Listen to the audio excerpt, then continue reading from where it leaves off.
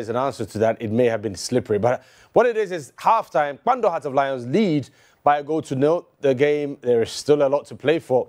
And no doubt about it, Kosa and the goalkeeper will be looking to bounce back in the second half. It's 1-0 at the break to Hearts of Lions. Welcome back. Francis Agbegbo, Black Gates, and Josiah Okokwe are both here. Guys, let's go straight to business end. Very enterprising and entertaining, as we expected. Baba Yara always allows teams to play, and we've seen expressive end-to-end football with chances for both sides. Yeah, definitely. You look at this game, it's been explosive, especially from the away team, Hearts of Lions. They play some brilliant patterns, build up from the back, the base of the team, deep into central midfield. They try to carve Hearts of Oak open at premium on countless occasions. What was lacking out of their play was that kind of killer instinct player to put the ball at the back of the net. They kept huffing, puffing here and there. Hearts of Oak saw all the danger, but they didn't hit to it. At the end of the day, deep at the dying embers of the game, Hearts of Lions managed to conjure that right thing that was missing from their game. All the time, in that first half, they played the best football, created the better chances. And right at the stroke of halftime, Mustafa Yakubu, for once, put his laces through the ball, got deflected. And the goalkeeper, Richard Atta, should have done better on that particular occasion. In terms of his handling, he was suspect on that occasion. He should have done better. And the ball zoomed to the back of the net, giving the away team the 1-goal lead heading into halftime. But Coach Batshiru Hayford would be the happiest person because Hearts of Oak were always going to play themselves back into this game at a point in time. And would have been a worried man because at that particular time, Hearts of Lions were playing the better football and they were not clinical. And at the right time, Hearts of Oak will come back into this game. The game is not over. But if we zoom straight into discussions properly, you see where Hearts of Lions were lacking, especially Kwesi Pong, the chap spotted number 28 jersey. On 29 minutes and 31 minutes, he squandered glaring chances and should have done better on that occasion. But as to our Hearts of Oak, with this number of quality midfielders on the pitch, couldn't cope with the tempo of the game. And Hearts of Lions, played the better patterns, carved them open at premium, leaves much to be desired. And Coach Ouattara should be a very worried man this evening. Yeah, no doubt. I mean, Josiah, you have to give credit to the Bando lads for not, the fear of opening up too much against a very fluid Hearts of Oak. We've not seen Hearts play this kind of good football in some time, and you'd be worried to open up too much. But they've sort of put caution to the wind, and they've opened up and they're playing. Yeah, and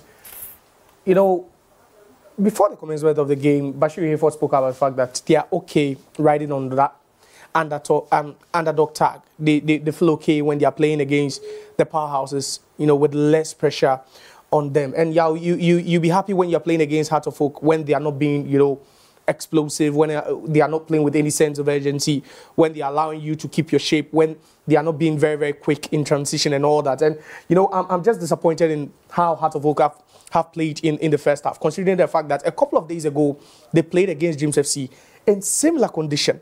Yeah, so at least you've played 90 minutes of, tough, very, very demanding football just a few days ago. Yeah, that's enough to prep you going into a game like this with similar conditions. And we can see the weather. It's not even raining as it rained days ago when they played against Dreams FC. And you're playing home. You're at the home side. Yes, technically you're playing home and away from home. But yeah, you're playing as the home side. There's a lot at stake for you. And I've just not been convinced about how Hearts of Oak has played, this evening. They've not been convincing, even in the third half. They've struggled to keep, the shape of the team whenever they advance into what the attacking third, in this particular first half. And kudos to Hearts of Lions for keeping their shape, for being tactically disciplined, for not giving away too many fouls in and around in the 18-yard box. For just making Hearts of Oak toil and work so hard, to even try and test their goalkeeper, Kwabena Osai. You can count the number of shots on target Hearts of Oak has recorded already in the first 45. Just a handful. They've not even tested Thomas Osei. And this was a very interesting chance. If he had been smarter, he may have been tempted to go down. But it was the smartest of moves or decisions from Befi, because at that point, Kasim Cisse was in an offside position. Any attempt to have played that ball to him, just look at Cisse's run. The defender was inches away from giving away a penalty. He was in an offside position. Just look at Cisse alone. So any attempt to have passed that ball to Cisse, would have just been an offside. So he decided to go for the cutback, just square it to what? An all-Rashid teammate. But then also Salif Ibrahim was a disappointing, effort from him. I just don't know if it's just lack of concentration for Hearts of Oak. I just can't tell what is really wrong with them because, they've had some decent half chances. And then again, you can start talking about the fact that maybe Kasim Cisse is missing, that partnership with their top scorer, Hamza Issa, already. Because we've seen how they are playing. They are playing with the diamond, at some point. Then they switch to a 4-3-3, where you have Befi playing at the right-hand side, and then Salif Ibrahim also operating from the left-hand side with Kasim Cisse playing through the middle. Okay, let's take a look at... let's take a look at the goal. What caused the goal? Was it a right call by the referee, and then the resultant... So here it is. It was quite a clumsy challenge. It's a foul. Yeah, it's a foul. Guido Tanga should have seen this coming. Because Agbesima basically had Mustafa Yakubu under check. For you to go in like this, it's clumsy. And the referee, you don't fault the referee. And you could tell from here, Agbesima wasn't happy even with the tackle in the first place. Because at that particular point in time, Mustafa Yakubu... Unnecessary. Unless he wasn't going anywhere. And now, the theft, make no mistake, the theft is slippery. The ball can deflect, and when the ball deflects, it can take any different direction. So here, and the goalkeeper's gloves are wet. Let's take a look at organization and Atta's challenge. He was trying to get his wall in shape. So watch carefully. Yeah, I was about to say something. In football, when you play and you are getting the chance and not scoring, you need to get someone to do something if you play football before. And before this kick, if the producer can drag it back a little, you realize that number 36 shirt jersey, Atakusi, went into the goalpost of Hearts of Oak and shook the net. He actually did that. He shook the net? He shook the net. For what? It's football language. And lo and behold, the ball hit the back of the net. Okay, let's go back and do some analysis. Apart from the net shaking, it's shenanigans. He played football before. Okay. Look at him. Look at him. Look at the Wait. Relax. Take your time. Tobo. Okay, it cuts at that point. My concern is the shape. Look at him. Yeah, he should have got a yellow card. That's one. And secondly, the shape of the wall. Atta was still, if you watch, trying to tell them, you can't just go and shake the nets. I mean, for what? It's a yellow card. It happens in association football. But it shouldn't be allowed to happen. It's the concentration level for me. Yeah, that's what Watch the wall. Watch the wall. About. You see, the referee was even asking him, why did you go to do that on the frozen screen? Look. We are now with the card and man to send a warning to the other players. That says the rules. But then, let's take a look. The referee can use his discretion. Of course, at this point, he can. What if he had done that and another Hearts player had gone to attack him in the ring? That would have also resulted in something different. Yeah, you're right. But then, I think I have Did the wall do the job? Zero objections with regards to the wall. I don't have any objections with the wall because it was carefully, executed. It was constructed carefully by the goalkeeper. He had about close to 1 minute to construct this wall. Yeah. Now, you wouldn't say it didn't. I'm not sure it took a deflection because it was just on its part.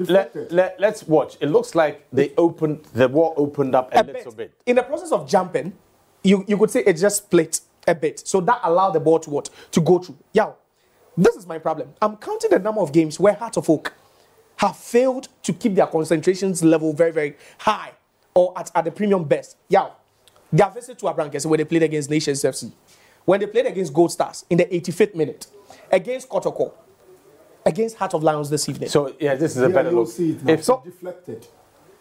It's actually deflected off the wall. It should move. Then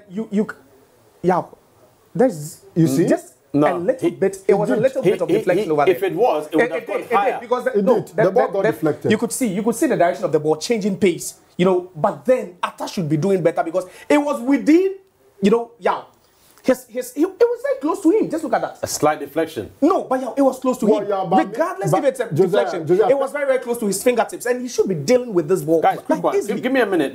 Before the show we started, and Nanaya Asante Fobi says it will be 2-1 against Hearts of Oak. No, he says the answer is Hearts of Oak. Sunny Black, 2-0 in favor of the Phobians. Obviously, that's not going to happen. Henry Fayol Norte, 3-0 for Hearts. Charles Barfor, 2-1 in favor of Hearts of Oak. Sammy Black, the answer is Hearts of Oak. Evans Bacha, Phobia will win by 4-0.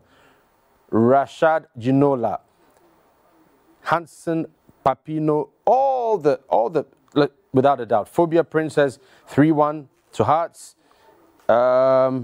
Bismarck, Apia Boedu, 3-1 to Hearts. Emmanuel Mensah, 2-1 to Hearts. So not a single person. But we're here. Second half, let's link to commentary at Barbera. At the Barbera Sports Stadium, here is Ampedu for Hearts of Oak.